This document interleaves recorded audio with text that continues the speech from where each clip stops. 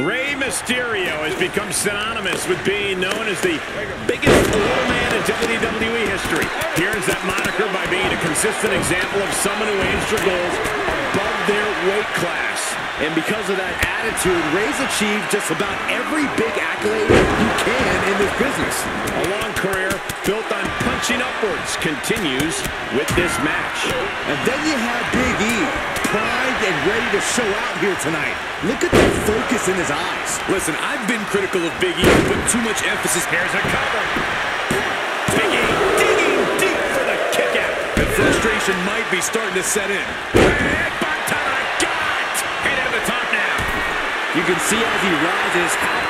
Look out. Diving hurricanrana. A moonsault. Takes another trip to the skies, and it pays off once again. He, of course, loves to have fun, but he knows how to get serious once the bell rings, and once he does, there's perhaps no one more dangerous than hoping to end it here. And this one is over. Here is your winner, Rey Mysterio! What an emphatic victory, guys. No contest. An absolute statement by the victor here tonight.